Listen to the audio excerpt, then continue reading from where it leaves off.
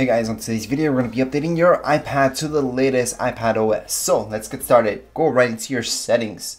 Under your settings we're going to see the very first option where it's going to say your iPad's name, maybe your name, and from there just use iCloud in order to make that backup. Once you're done that, we can go ahead. If you have no more space on your iCloud, don't worry, just hook it up to your computer and use iTunes in order to make that backup. Same goes if you're having any problems during this update, just hook it up to your computer and you guys can update it through your computer using iTunes, or if you guys have Mac, using Finder. Anyways, let's just get started. On the bottom, we're gonna see General. Under General, the second option will say Software Update. Under Software Update, we should see this checking until we get this, iPadOS 14.1. From here, let's just tap on Download and Install. Once we tap on Download and Install, it's gonna ask you for a passcode if you have one. Once you put that in, it's gonna start the downloading process. Now don't worry if it turns off for any reason during the download process, no big deal.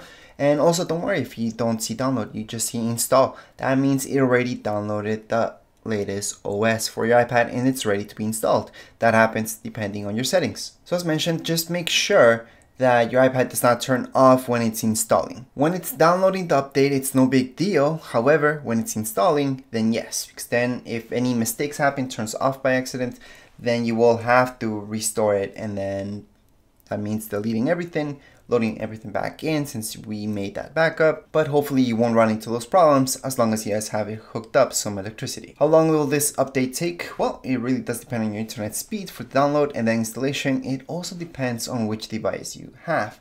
However, in general, you're going to look at maybe around 5 minutes to download the full update, and then installation time can vary another 5 to 10 minutes. Anyways, right now we're just gonna wait for this. Once it has finally downloaded, we can just install. So we're just gonna hit on install, it's gonna verify, and then it's just gonna restart app logo in a loading bar. Like I mentioned, we will see an app logo in a loading bar. It's gonna happen once and it's gonna go pretty slow. And then once again, it's gonna just turn off black screen, another app logo, a loading bar. This time it's gonna go a lot faster. So by this point, you should be at that 5 to 10 minute mark. Once your update is done, you're just gonna see, maybe some of you may have a passcode, it's gonna ask you for that, and then you're all done. This is it. We can just check on our settings. We can go back in software updates and check that everything's good. So right now it's up to date. We are fine. And that's it for this video tutorial. If you guys have any questions, comments, you guys can write down here in the comments area. Don't forget to subscribe and rate. Thank you.